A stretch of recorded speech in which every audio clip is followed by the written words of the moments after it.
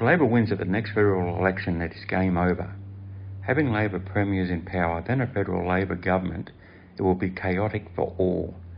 The opposition leader has already supported WA Premier's stance on hard lockdowns. It will get worse with a Labor federal government in power.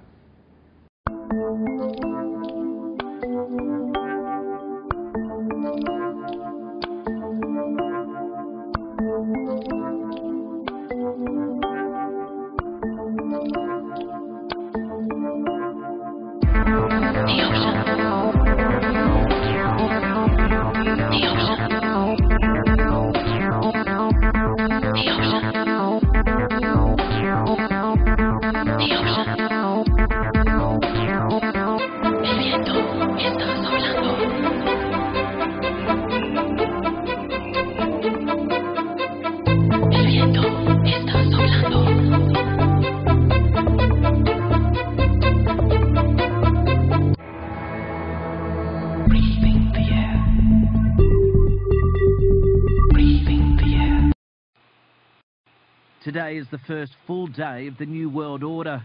Outdoor gatherings are limited to 2 people. Exercise is allowed, but no further than a 10-kilometre radius from your home. Browsing in shops is not permitted. Only 1 person per household may leave to do essential shopping. And from tomorrow, funerals are limited to 10 people. This is a world pandemic. It's a 1 in 100-year event.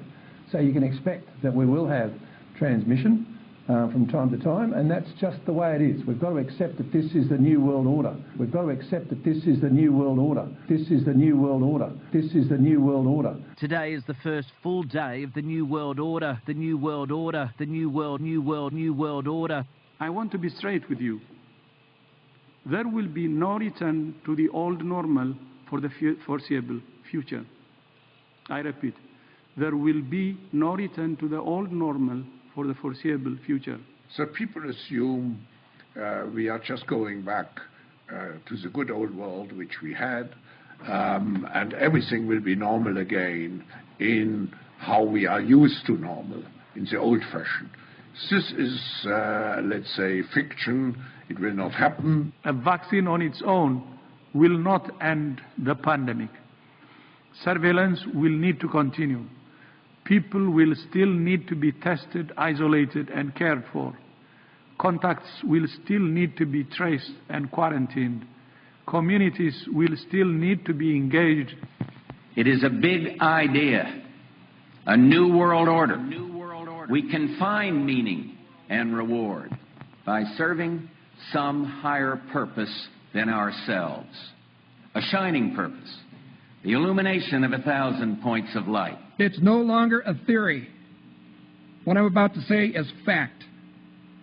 The secret organizations of the world power elite are no longer secret. They have planned and are now leading us into a one-world communist government.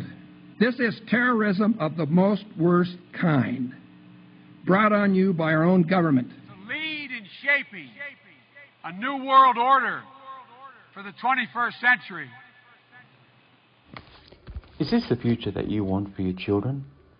We can stop this, and we can stop this now. Put the major parties last and give the independents and their smaller parties a go. Thank you. Thank you for watching Aussie News tonight, and that's it for this edition. See you next time.